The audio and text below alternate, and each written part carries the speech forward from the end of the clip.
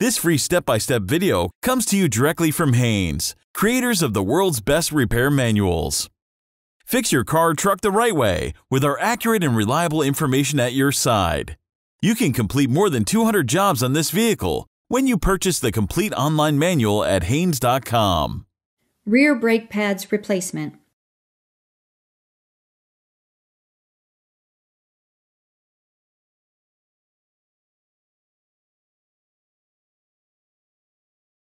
Pull the hood release lever located on the driver's side kick panel. Lift the hood slightly, push the hood safety latch to your right, then raise the hood. Remove the hood prop rod and place it in the slot marked for the hood prop. Remove the cap from the brake fluid reservoir. Then remove about 1/3 of the fluid into a container and discard it. This will prevent the fluid reservoir from overflowing when the caliper pistons are compressed. Install the cap onto the reservoir. Apply the parking brake. Chock the front wheels to prevent the vehicle from rolling. Loosen the rear wheel lug nuts, then raise the rear of the car and support it on jack stands. Remove the rear wheels. Position a drain pan under the brake assembly and clean the caliper and surrounding area with brake system cleaner. Follow the parking brake cable back to locate the cable mounting bracket, then remove the mounting bolt. While counter-holding the guide pin on the inside of the caliper with a wrench, unscrew the lower caliper mounting bolt damper with another wrench. Pivot the caliper up to access the pads. Support the caliper in this position with a wire so it doesn't fall down while replacing the pads.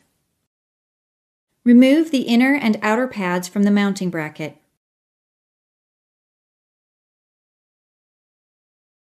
Remove the upper and lower pad retaining clips from the caliper mounting bracket.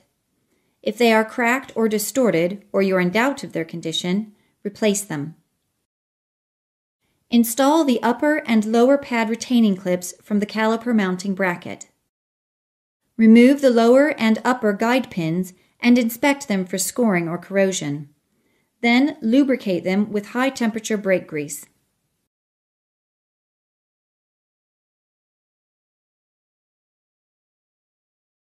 Install the inner brake pad with the wear sensor positioned at the top.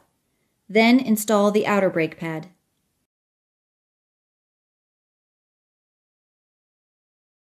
Remove the caliper, then rotate the piston with a brake piston tool or needle-nosed pliers until it is all the way at the bottom.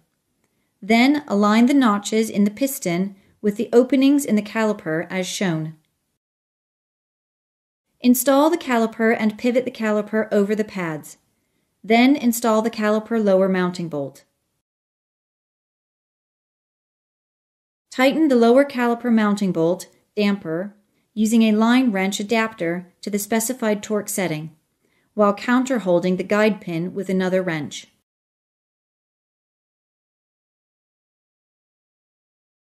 Install the parking brake cable mounting bracket and bolt, then tighten the mounting bolt securely.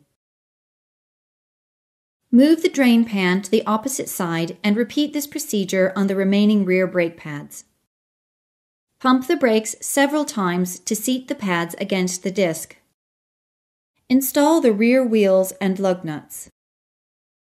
Lower the car to the ground and tighten the wheel lug nuts to the specified torque setting.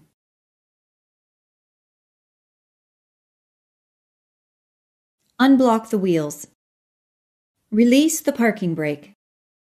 Check the brake fluid level in the master cylinder reservoir and add new brake fluid if necessary until the fluid reaches the max mark in the reservoir.